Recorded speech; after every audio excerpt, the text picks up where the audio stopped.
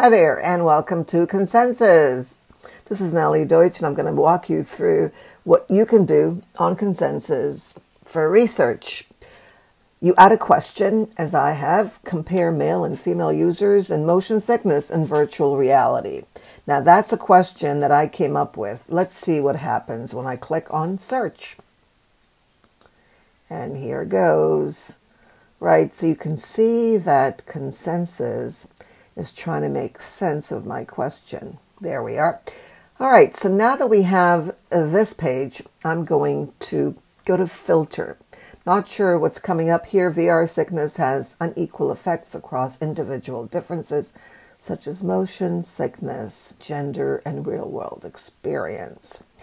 And then over here as well, users experience more motion sickness and horror. Okay.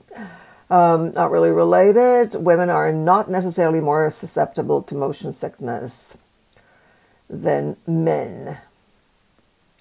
Gender effect. There's no significant relationship with gender and motion sickness rates, but women are more susceptible. Yeah. So what's going on here? All right. So notice I have a few credits left here. Let's take a look at the filter. I'm going to go into the filter and look for research that is more current, hopefully, and open access so I can read the articles without having to go through my university.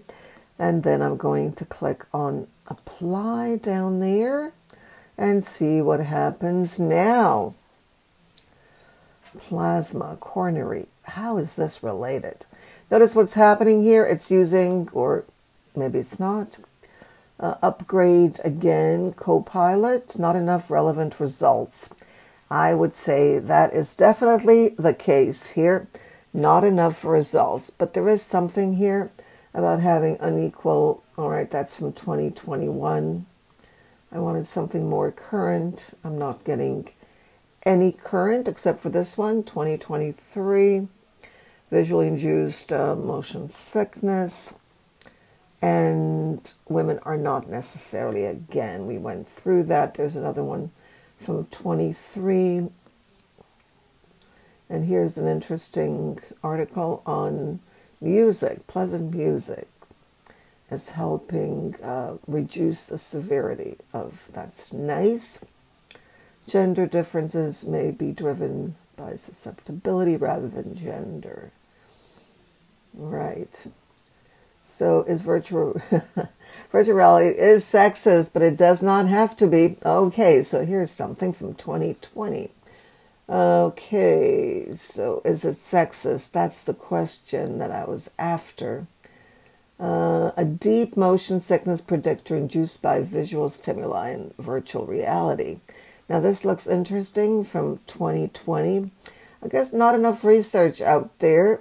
So I call on anyone who's interested in the topic to go ahead and research it. But basically that's how you do it. Once you get an article, and I think that, let me take a look at this one about sexist. That's from 2020, but that's okay. So what happens here, notice it's highly cited. Okay, that's fine. And I can save it, I can cite it, and I can share it. Now look what happens when I cite it. I get all these options here, MLA, Chicago, Harvard, and BibTeX. But okay, so I can copy this, copy the text. As soon as I decide, and I do use APA. If you go into the share of the same, we just go to the share. Notice we can share it on X Twitter. And we can share this and our AI-powered answer, include that. You can copy the text or you can copy the link. So these are nice options. That's Consensus. If you're interested, try it. And let me know what you think. You can also export CSV. All right, that's also possible.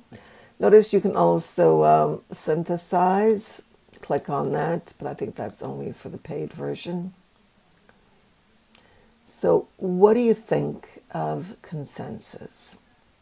Notice it renews every month, so you get a few credits per month, which I think is pretty reasonable. So make sure that you're okay with the question. You might want to get some help from ChatGPT, Bing, or Gemini to make sure that you are straight to the point and you know what you're looking for, so you don't lose any of these credits.